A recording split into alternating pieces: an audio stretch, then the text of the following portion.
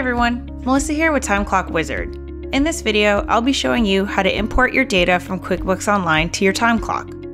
On the bottom left of your dashboard, click the QuickBooks button to open your QuickBooks settings. Then click the Import button. Here you can select your import preferences.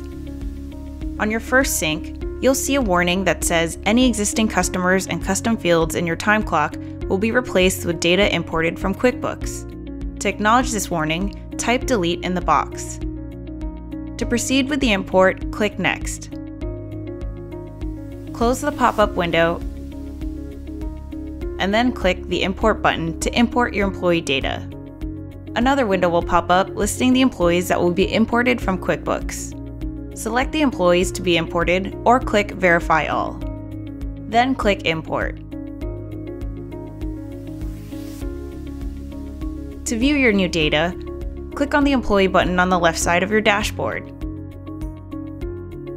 Imported employees will have a Q next to their name. They will also be assigned a numeric username and a temporary password of 1234. You'll need to provide these employees with this information so that they can log into their dashboards and clock in or out. These default credentials can be changed at any time in the employee's profile.